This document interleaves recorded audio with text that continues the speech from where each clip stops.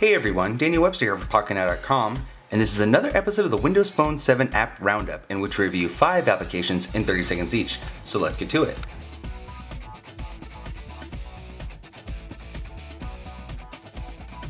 EasyTube is a free application available on the Windows Marketplace, and this application works much better than the official YouTube application available for Windows Phone 7.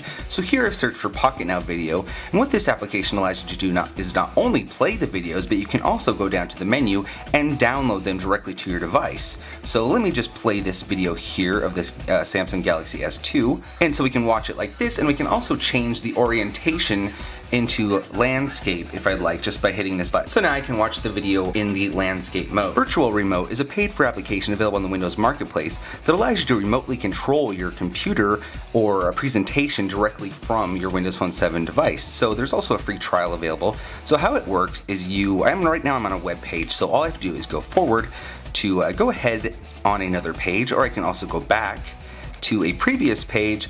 And it works very well for PowerPoint and other sort of applications like this. To enter the settings, just enter your IP address and the port, and also your password.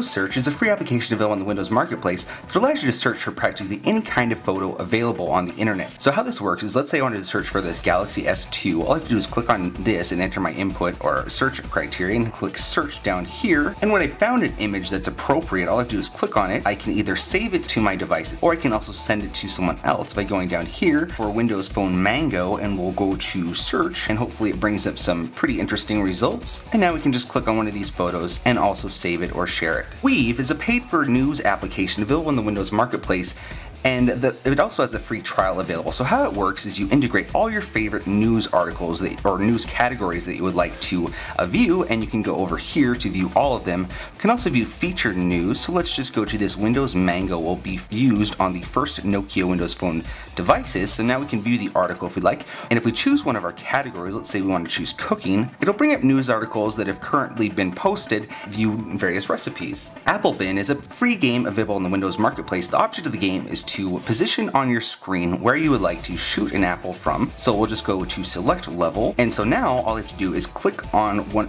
area on the screen, and from here this little originating point is where the apples are going to come from. So if I want, I can just click here and maybe we'll get an apple into the bin. So let's see where we need to shoot the apples in order to get them into this waste bin, and once we've completed that level we can move on to the next, and the game becomes more challenging as it continues.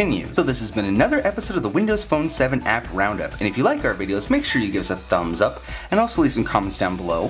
To get the download information for all these applications, just follow the link in the description to protect it at Pocketnow.com, where we stored the Microsoft tags and Zune links, and all you have to do is either snap a picture using the Microsoft tag application, or just click on the Zune links to launch the Zune application on your computer. Thanks for watching.